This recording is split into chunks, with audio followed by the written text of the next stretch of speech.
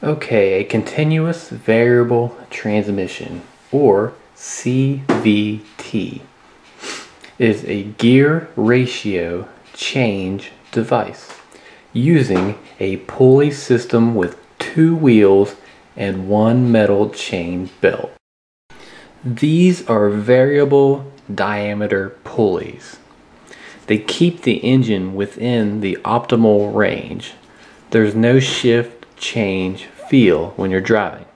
Now, you have your engine, your crankshaft is turning, the engine's power is being transmitted to the crankshaft, and you have the primary, the CVT in this version, it consists of a primary clutch, and a primary clutch, here's the belt, and then a secondary clutch which is hooked to your transmission.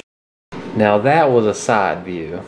Here is another view of the belt and your primary clutch and your secondary clutch.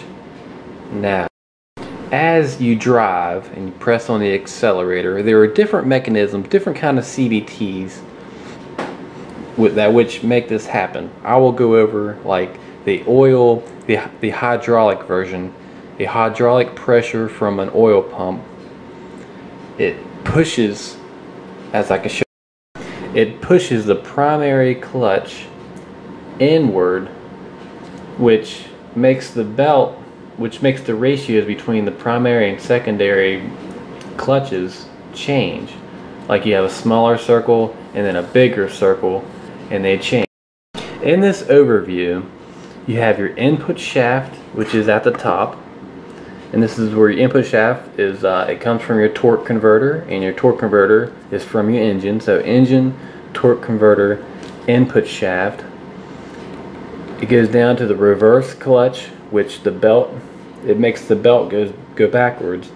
When this is not moving, when the reverse clutch is not moving, the crankshaft turns and this thing turns backwards. When the forward clutch is engaged, it sandwiches onto this thing. Here's the belt. It sandwiches onto and turns everything. Now the steel belt is the weakest point in all of this. A steel belt can break over time. The forward clutch drives the driven pulley on this side, which goes out to the output to the transmission, and there's a gear here which propels the tires.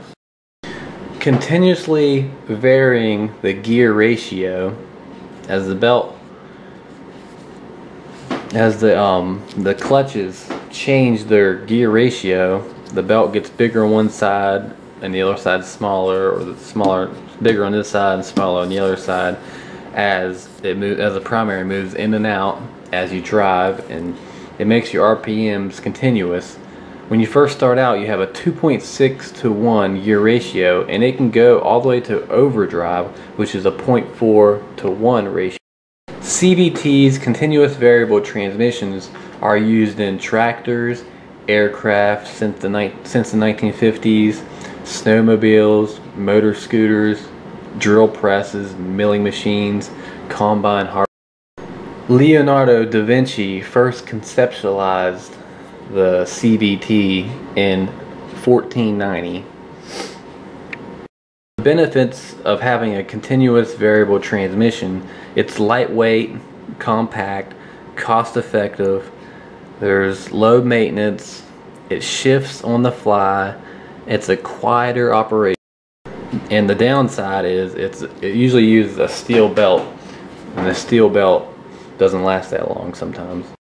There are many types of CVTs: variable diameter pulley, toroidal, magnetic, which is fairly new, infinitely variable, ratcheting, hydrostatic, and a naughty incremental. You can look that up. Some continuous variable transmissions have what you call a movable sheave. A sheave is basically a pulley. That's another word for a pulley.